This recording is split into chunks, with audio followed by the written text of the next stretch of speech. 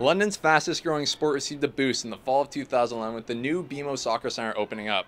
Much more impressive than the old building, the new building has the capacity to host 4 small 5-on-5 soccer games or 1 full-size regulation game. Opening up so many new opportunities, I spoke with Tom Partellis, president of the London Optimist Sports Centre, to learn just how important a role the new BMO Centre plays in London's soccer scene. Why build a new soccer dome for London's soccer scene? Well, I thought the time was ready for us to build a new facility. And when I see the number of registered players in London, we outnumber almost every other sport. So this was long overdue, and I thought it was about time for London to have a first-class indoor facility. The new facility is ideal for all players who agree the BMO Centre is a welcome gift. I think it's great. Like I said, it's a really great facility, and they run it really well. I think they can hold a lot more teams here and a lot more leagues. So how much has London's soccer scene grown since the new facility has come about? How much has enrollment spiked? Well, the enrollment over the last 2.5 years have really gone up.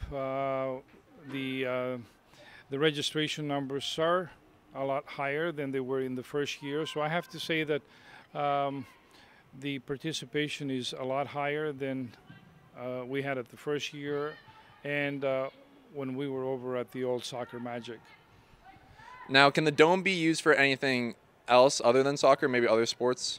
Yes, it is used by other sports. It has become, it is a multi-purpose facility. It's not just for soccer, but I would say right now we're 95% of the usage of this facility is for soccer. And we have the football games, we have football practices, we have rugby practices here. Made much more accessible for the entire community, with a track that runs all the way around the upper level, the new BMO Centre is a great way to stay in shape during those cold winter months. Especially, playing sports in the summertime, you want to sort of keep up with the cardio and physical activity. So. Tom surprised me with the news that the already new BMO Centre will be getting an extension in the near future, making London the soccer hub of Ontario. This facility right now, we're almost at capacity, and we're looking to expand to build 2 more indoor fields, and we purchased the land to the west of, so the new building will be attached to the existing building. So, and this facility will become the largest indoor facility in Ontario and maybe Canada for sure. Hosting men's and women's adult leagues down to boys and girls aged under 5, the BMO Centre is a great place to get involved and come play some footy. Dylan Dyson, XFM News.